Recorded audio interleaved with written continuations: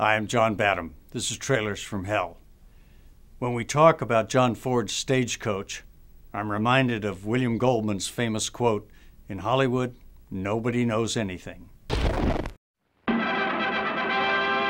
Almost every huge hit in movies was turned down by several studios before finally getting made reluctantly. I mean, we're talking about films like The French Connection, E.T., Star Wars, Home Alone, Titanic, Forrest Gump, Passion of the Christ. That's just a few that come off the top of my head. I'm sure there's tons more.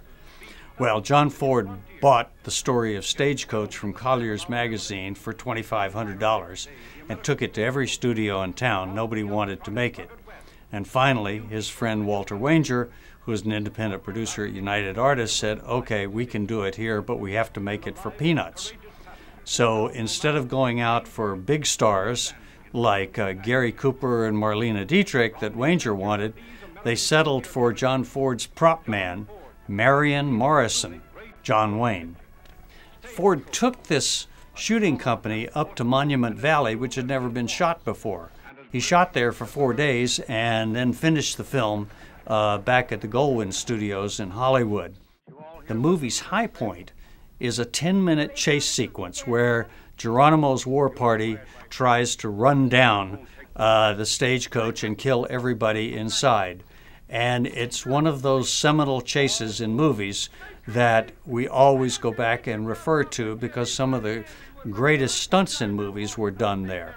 Yakima Canute, who was the granddaddy of stuntmen, has 2 stunts in there that are mind-boggling.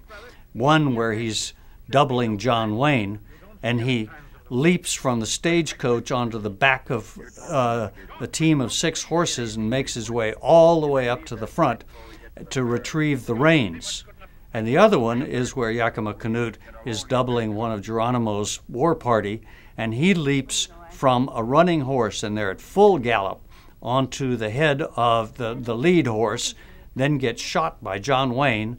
He falls underneath the horses and is run over by a team of 6 horses at full gallop and the stagecoach.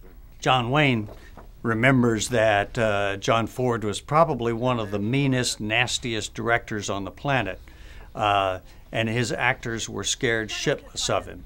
I mean, I try to tell my students at Chapman that they should be nice and helpful to the actors and supportive, and John Ford was anything but.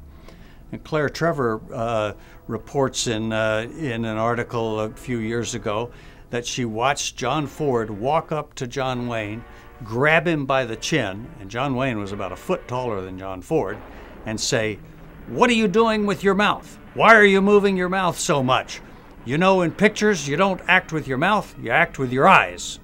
Well, when the picture opened, it was a huge success. It had only cost $222,000, and the studio heads who had all turned it down grumbled and said, well, I mean, it's too long, it should have been shot in color, all of this stuff.